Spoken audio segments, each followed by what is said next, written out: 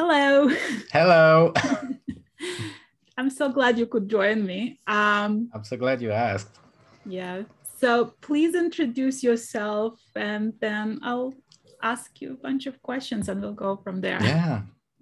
So, hi everyone. I am Francesco Rosa from Daark Omen.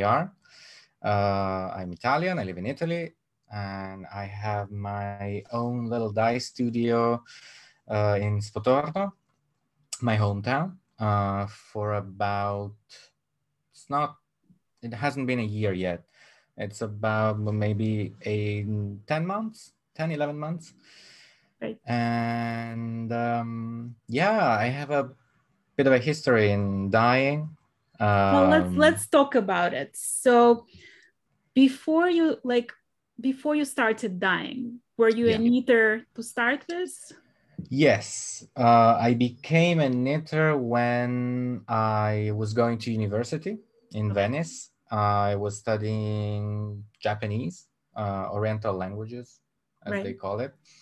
And I was a huge video game nerd and loved playing video games. And at a certain moment, I was like, oh, maybe I could do something more manual and more colorful. Video games are very colorful. That's why where I get my inspirations. But, just more manual and more productive with my time. And jokingly, I decided to try knitting. Well, I started with crochet because knitting was I was very intimidated by it. And I started with crochet with some cotton and what was it? Not even plastic, one of those metal crochet that Hooks, yeah. And I kind of liked it, and then I graduated to knitting after I think, I don't know, 4 or 5 months of crocheting, and I've dropped it ever since. I'm not a huge fan of crochet. Do you remember your very first knitting project? Oh yeah, it was the fringed shawl by Stephen West. Oh, nice. Yeah, because I think I started out trying, traditional needles, the long ones, but I never managed to get the hang of it. And so I just said, okay, this is not for me, but I'm not gonna put any more effort into this. And then while browsing the internet, I went on the YouTube and I found Stephen West's video, and he was using circular needles. And I was like, ooh, this is so, I don't know, sounds easier. So I went, purchased one, and that was my first project. Was fun. Funny because I need probably 90% of everything I do with, if not 99%, with circular needles. And there's like two camps of thought, and some people like, no, it has to be straight. And then there's people like me who like need everything on circular. Oh yeah, it can be a sweater, a pieced sweater. What do you call it? The one that you have to sew. And I just use circular needles. Why bother? Yeah. So talk a little bit about your journey in the Asia. Like, so you went to Japan? Say that again. You went to Japan as a student? Yeah, no, I went to Japan as a way of finding myself, I'd say. Okay. At first, I went to Nepal, where I was studying modern Tibetan in a monastery. And then after graduating, I moved to Japan for 3 months. And I was just very casually working as a, I don't know, I was working at a guest house. Well, I was making the beds and introducing the guests to the facility. And since I was the only one speaking a little bit of Japanese beside the owner, it was a lot of fun. I met a lot of expats, and So then from there you moved to France? Or you not straight away, but I went back to Italy and then spent the summer here because I think I came back in May, and yeah, I spent the summer here. I worked as a not a bartender. Everybody's a bartender I nowadays know. in knitting. I already interviewed two. I was almost believing I was a bartender too. No, I was just serving tables and making coffees at a hotel here in Spotorno. Right. And then my mom remembered that I went to Paris to have a knitting class with Stephen West back in 2014 or 2015. I don't really remember the date. At Loisivete, the tea shop owned by Amy. Right. And so she was like, oh, why don't you ask her if she can, give you a job? And I was like, yeah, whatever. But I did. And she was like, oh, sure, come. And that was I think it was in July, yeah, June, July. And in September, I was already flying to Paris with my little baggages. So when you were there, so you started in the coffee shop there. Yeah. Did you do much knitting at that time? Like, what was your job and how was it knitting related? Because I know that coffee shop, they also do some knit alongs, right? I mean, knitting there, right? They do knit nights. They used to do them every Wednesday. Now I think it's closed for COVID or something like that. But they used to have knit nights on Wednesdays, and I used to serve tables either in the morning or in the evening. Well, the only evening that was on the Wednesday. And I used to do the baking part of it. And I used to knit, but as a side thing on my own. I also used to design shawls and stuff because it was the big designing craze. We're like, oh, the Stephen West. I want to be the next Stephen West. Right. And I designed a couple things, and they're on Ravelry. But so just self-promoting. Go for it. But yeah, I was knitting, and it's I think it's where I discovered luxury yarn, because I used to knit with some good wool, but on the cheaper side. Right. And in Paris, it's where I discovered Madeline Tosh. Madeline Tosh was the big thing back in 2015, I think 2016. So how do you go from basically like serving the tables to dyeing yarn? It was a long process. If a year can be considered a long time, right? Because I think I was serving tables at Loisivete for about 3 to 4 months, and then I moved to La Bien-Aimée, which was back when it was in a very small shop with a basement where I used to pack the yarn for the clients down there. And there was just me, Amy, and Hero, the head dyer. And but I wasn't dyeing at first. I was just packing, and I think I started preparing the yarn to be dyed, measuring dye powder and stuff like that. And I kept baking. I kept baking. I don't know if I was ever that good at, but whatever. Then I think they saw something, and they were like, okay, let's get you into the dyeing process. That was when we moved studio from the small shop to the medium one, because now they're into a much bigger one. Right. And yeah, since I think also because they gathered more wholesalers and more and more customers, because they grew very quickly. Right. And so they needed more arms in the dyeing studio. So when you were first dyeing there, how were you instructed? Like, was there exact formula and you had to follow like exact step by step? Like it wasn't like you didn't have like artistic freedom at that point. You just had I didn't have that. No. To me, it was, anyways, it was completely new, Right. Because first of all, I wasn't expecting ever to go, and dye yarn. That wasn't the master plan behind all my moves, because I didn't even know that Le Bien-Aimé was a thing back there. I was like, oh, I'll just get a job in Paris and then I don't know, move somewhere else.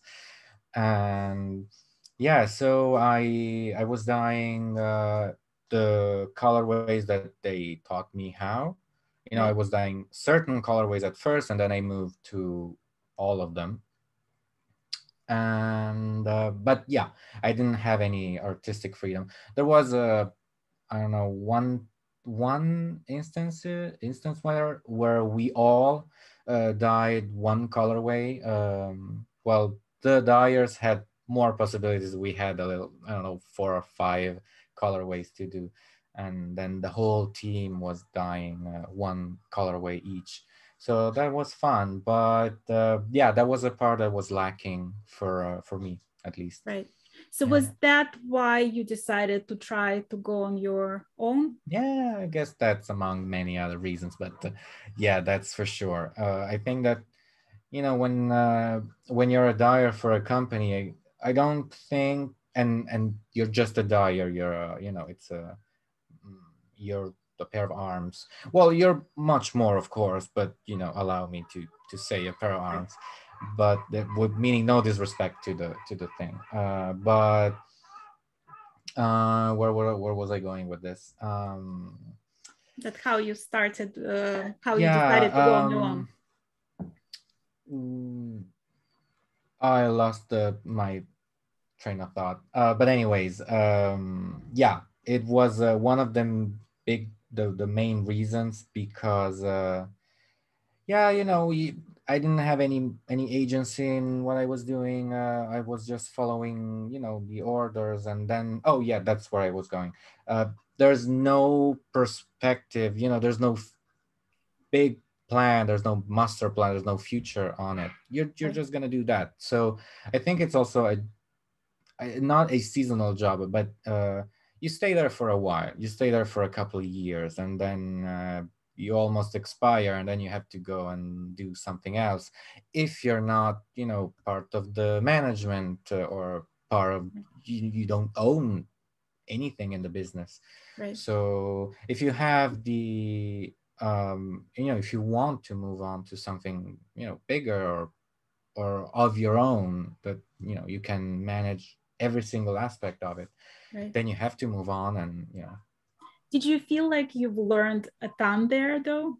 oh yeah, I learned how to work in the first place, Right. not just dying, but I learned how to work, because I was watching, what's her name, oh boy, Inspired Fiberworks, Yeah. Veronica. yeah, Veronica. interview, and I was in awe that she just picked it up. She just picked up dyeing from YouTube videos, and Right. asking, and oh, her friend saw that her yarn was great, and blah blah blah. I'm more of a technician, if you will. Well, I wonder if like you love baking Oh. similar to that, because baking to me is like exact science. It's not Yeah. like I love cooking Mm-hmm. and I'm pretty good at it, but it's like baking is just like it's too restrictive Yeah. to me, because you have to like follow each teaspoon, otherwise all hell Yeah, yeah, breaks yeah, that's loose. so true. So I wonder like if you attracted to that because of your love of baking. Yeah, that's it could be, but I yeah, I see myself not as an innovator, but more of a technician. I can do this job pretty well Right. because I've learned so much at La Bien-Aimée. So I can, I know how much time it takes. I know how much yarn I can, put out every day. And I'm still, of course, nowhere near those levels because I've Well, you just just started. But started also, yeah, just yeah, be yeah, of careful. course. But, I have that in my head, and I'm like, oof, I could do much more. But it's gonna take time. And well, you also started during most difficult time to start a new yeah, business. that was a great idea, right? I mean, it probably was, because it gave you like some leisure to just like experiment and try, Yeah, that's a thing that I'm not that good at, experiment and try and play, be playful with the job. And so when I first started, I was like, no, I want to have 5 colorways. They're gonna be this and that, and this is gonna be it. And then I'll move on when people have bought all of the yarn that I made. Right. No, this is not how you do it. This is not. But you learn these things as you go, because there was a lot of naivete, if you will, when I first started. I was like, oh, I can dye, and the rest I'll figure it out. Right. Yeah, it takes a lot of time to figure everything else out. Because there's like when you market something, like tell me about your first transactions when you just start. So you came home, you decided to try it on your own. What was like your first steps, your first sales? How did you market yourself? How did you try to gain the clientele? I was like, I am not gonna use the fact that I worked at La Bien-Aimée. I'm just gonna be me. I'll start a new Instagram account. I had no idea how hard it could be to start a new Instagram account in 2020. Not because of COVID, but just because it's now social media. Now it's completely different than it was a couple of years ago. But I was like, oh, I'm not gonna be like LBA, but I'll still use the same tools. So I was like, I'll have a Shopify and try and make a website on my own and market things on Instagram using fancy hashtags. I had zero traffic, absolutely zero traffic. But and Was the it like first very disheartening? Like, were you thinking it was eye-opening, but at the same time, I wasn't. It's not like I wasn't expecting it. I was like, well, play it cool, and then I knew I couldn't play that cool, but my friends bought some yarn. They were like, oh, it's great. You're doing a good job. You should move. You should keep doing more color. Bring us more colors. And then I was like, okay, I think I can figure this out. And then I didn't also want to do the same thing I was doing at La Bien-Aimée, because when you learn how to dye one way, you're not gonna reinvent the wheel. right. You're not gonna use the same formulas, that's for sure. But the mindset is that the way you work is that way you how to the way you end up working for not the rest of your life, because then you try at least to innovate a little bit. But that's it. How do you choose the bases to work with? Like, do you have your favorite go-to base? And I'm trying now to move a little bit, a little outside of my comfort zone, which is superwash merino, and it's the bases that La Bien-Aimée used, the one that are open to the public, and which is basically the ones that everybody else uses, because but I like plied yarn now, when at first I used to like only single ply, because merino singles and skinny singles, but yeah, it's merino superwash. Lately I've started to enjoy non-superwash yarn, but I think I'm still not there yet. I need to be a little more as we were saying before, playful with that. well, talking about playful, yeah, so let's talk about the name of your company. Oh. Because I was like, why is Daark Omen yarn? And then I googled it, and then of course the Warhammer came out, and I was like, okay, the Warhammer, Is it like game based? Like, how did you come up with it? I think I wanted to go a little bit in a different direction than the unicorny world of yarn. You know, back at Levianime, people were saying, "Oh, you're the fairies of yarn, and you put sprinkles on yarn, and poof." And I was like, "Well, maybe I want to cater to a different audience, to a little more grungy and dark kind of audience," which is, I don't know. You know, name wise, I had no idea how to call the brand. No idea. Right. I knew I wanted to go this direction. And when the time came to give a name to the brand, I wasn't prepared. I wasn't prepared at all. And I was in front of my, what's the word, accountant. Yeah. Yeah. And she was like, okay, now we need to, okay, dish out the name. And I was like, oh, Daark Omen yarn. Yeah, I thought about it a lot, huh?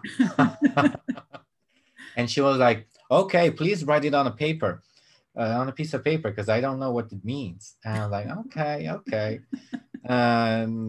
I love the name. You know, it's not a name that I was like, oh, I chose the name. And, I don't know. I could have chosen anything closely related to my name, which, you know, my surname is Rosa, Rose, pink.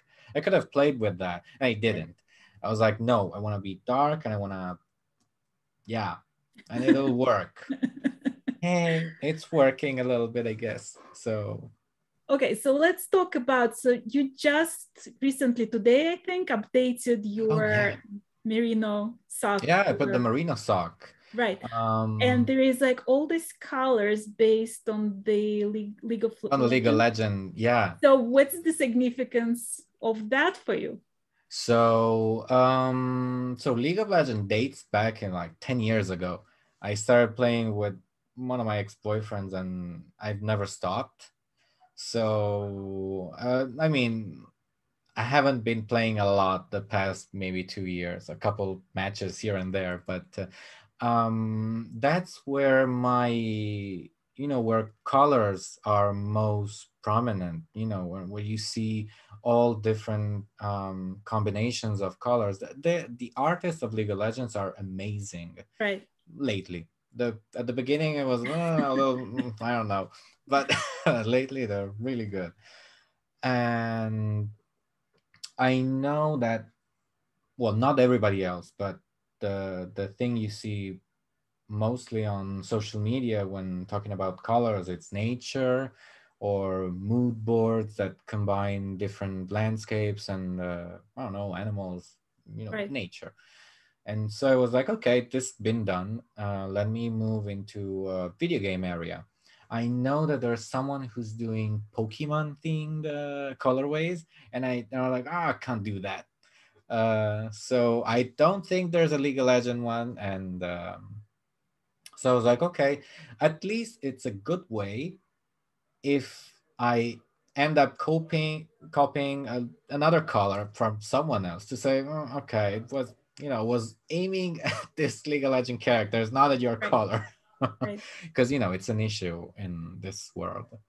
Right. I was talking actually with Joshua from the Blue Fiber Company, and he was saying the same thing, how like somebody was sort of implying that he used the same colorways, and he was like very frustrated with that because he's like, I came up, you know, but it's like there is like endless combinations, but some of them do look very similar, you know. And also there are certain combinations that are just everlasting and you know, evergreen. People are just gonna do them over and over and over, and in different ways, because we have different hands. It's like baking, as we were saying before. If I follow the recipe with my hands, you're gonna follow the recipe with your hands. Same recipe, different results. Right. And then, so when you start dyeing colors, right, do you like, you personally, do you gravitate more toward the tonals, or you love the whole freedom of the speckled yarn? I think I'm more into tonals. That's how I started. And also I was a little strict at first. I was like, I'm not gonna do speckle colorways because this is too La Bien-Aimée or this is too hedgehog fibers. I don't want to copy them. I want to be, you know, and then there's like a ton of other companies that do just tonals. So, Right. you know, again, it's a non-argument, but I was going very tonal, very saturated. I like very saturated colorways.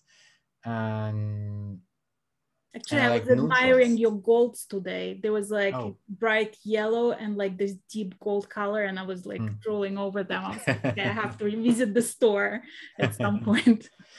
How do you like? I've noticed that you've put some kits for Suzanne Summers' shawl, and Yeah. then for Westmead.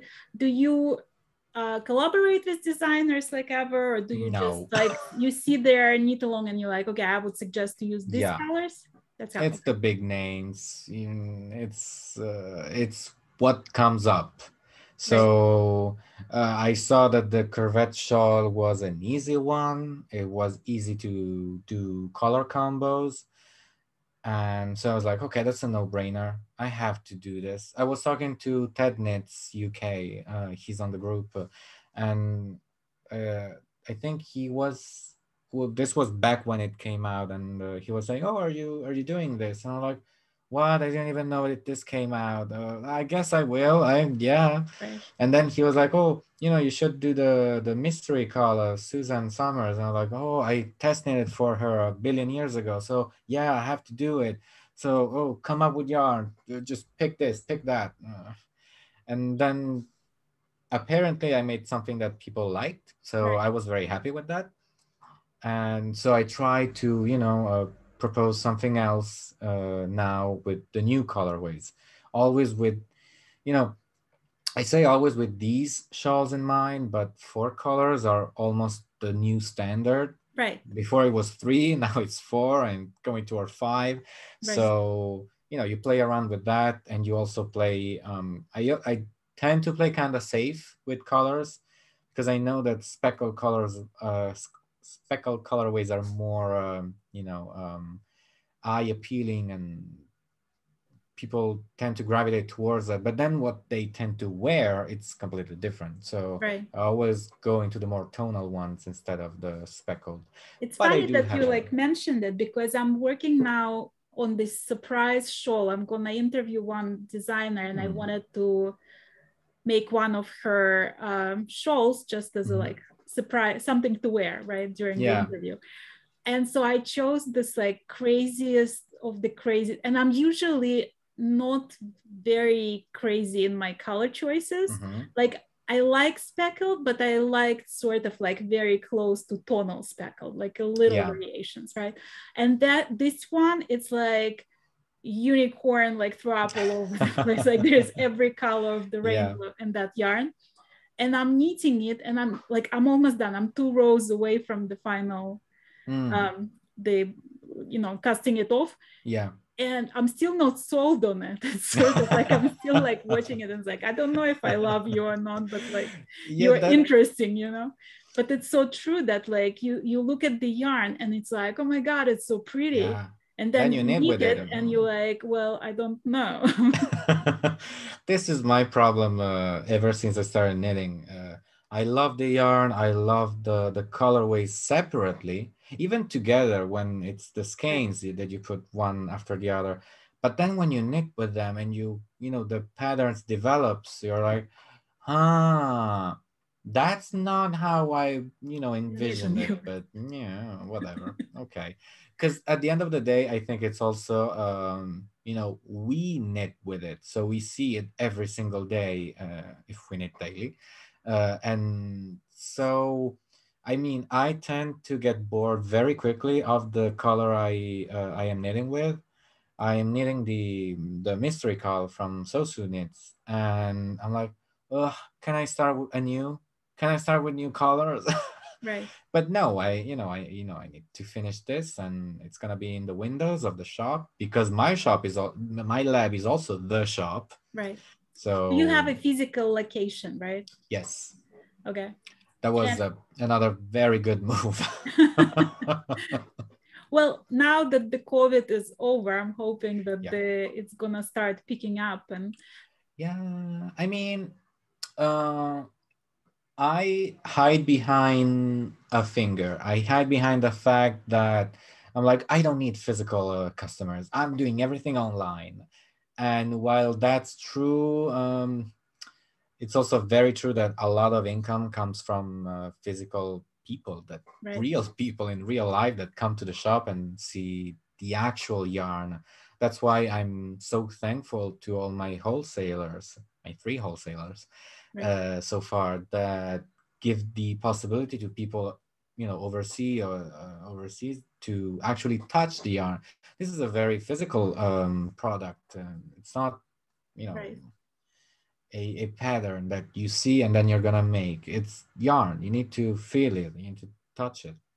And then in your store, like, is there any events like knit nights or anything like that? The social part? It's been very strict for Right. the COVID thing, so I haven't even thought about doing it. Also, it's getting a little crowded because I have a huge glass table with all the yarn on top, and then just next to it there's the counter with the pots. And I have recently decided, another good move, to up the voltage of the shop and slash lab to accommodate for more pots and burners. So I mean, in anticipation to the fall, where I hopefully am gonna have more wholesalers. And that's another weird thing. Me going for wholesalers instead of, fishing for physical clients. Well, I But, mean, it's all part of the marketing, It's like yeah, you have to yeah, market yourself in every direction. You have to be yeah. on Also, I'm like, Instagram and I can do 200 skeins a day. Please call me. I'll do it for you in a week. well, So, talking of that, so you're yeah, coming from the very established dyeing lab yeah. into your own business. Were you like super picky and it's like, I just need the best equipment, this is not gonna do? Like, how did you? Yeah, I think so. I was like, oh, I'm gonna do like the big studio, but I'm gonna scale it down. And in the process, I think I messed something up. But I tend to have I tend to look for high quality pots. The burners are the IKEA ones. They're okay. They're okay. Right, Um, and then I have, the citric acid, the dye powders are everybody else's dye powders, Dharma and Prochem, and right, uh, and then I do me. The thing that I like doing when I mean the way that La BNMA came up with their colorways was was good. I liked it a lot. right, I had something to say on couple areas, but the general working style was nice, and so I tried to not reproduce it, but go on the same direction uh, with not using colors that are already combined. right. So I just go with the primaries and mix them, and then everything else comes out. Apart from browns, browns are fun to, are better if you use them already Do you mixed. have favorite colors? uh, I have colors I tend to go back to, that's for sure. I'm like, oh, this color needs a glaze. I'm sure gonna go with these 2 colors. Oh, hello. But browns, yeah.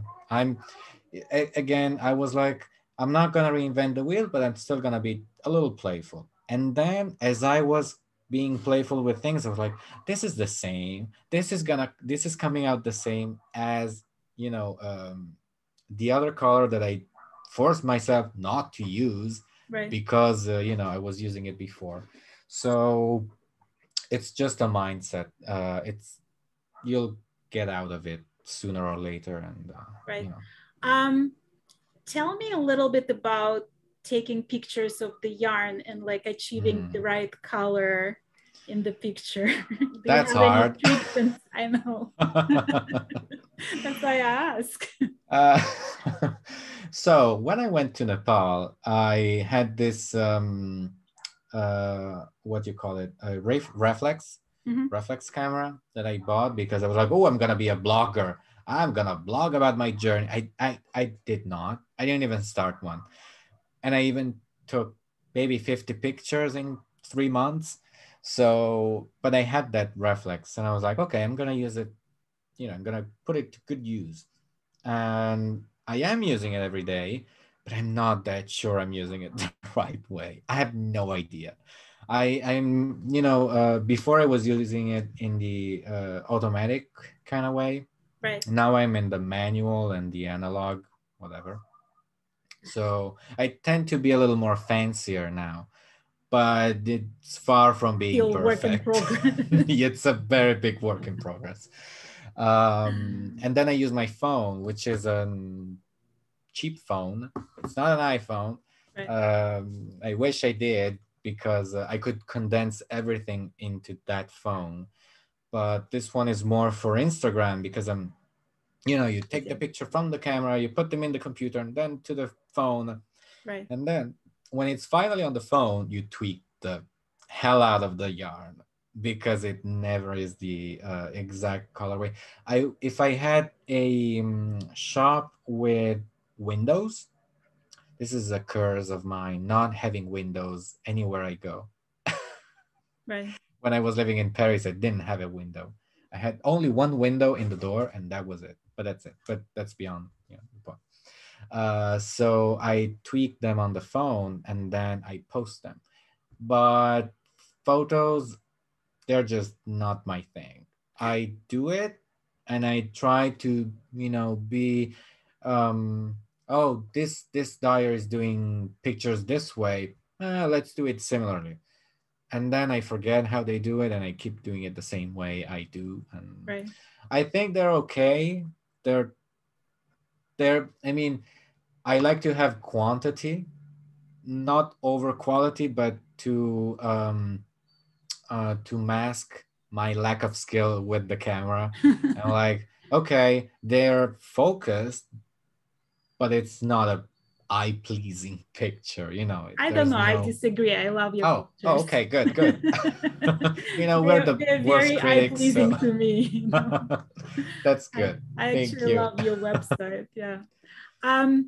Well, so you have update for just now, right? So I'm gonna put the link under the video to your Instagram page, and hopefully people gonna get to see your beautiful yarns. And you also have the free shipping now to US, like over a certain amount, right?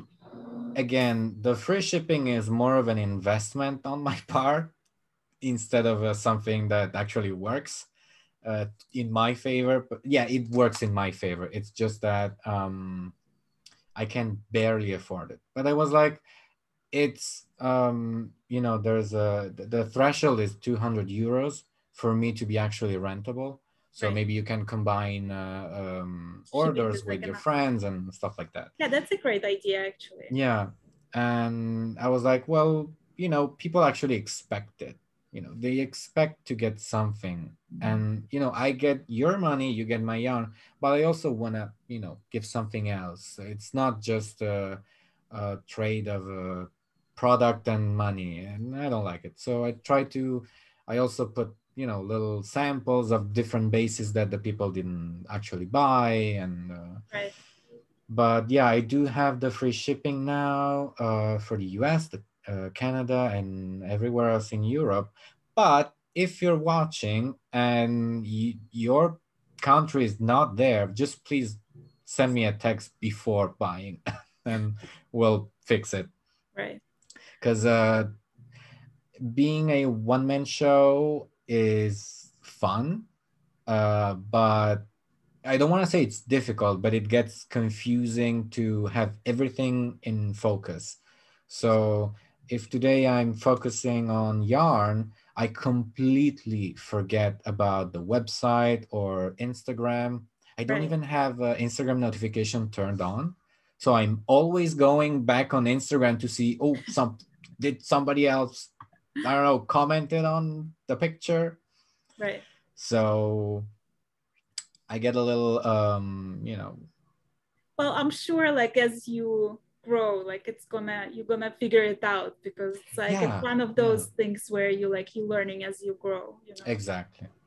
And that's also a plan on the long term, to grow and to have, you know, people to work with and to collaborate on a daily basis. Because the thing I liked the most working at La BNMA was the team. We were a really good team. Then, you know, we scattered all over the place, but when we were working together, we were doing a very good job, I think. And I would like to reproduce that in you know, here in Italy. Because in Italy, I don't think there's a hand indie dyer that has this. Well, there's a Delani Vendole from Genova. They're doing a really good job, and they're also very international now. So, yeah. Well, I wish you all the best of luck. Thank I'll you. try to do my part in like Thank you sending so as much. many people to you as I can. This is already a lot for me. So thank you so much. It was so nice to get to know you better. Great. Thank you.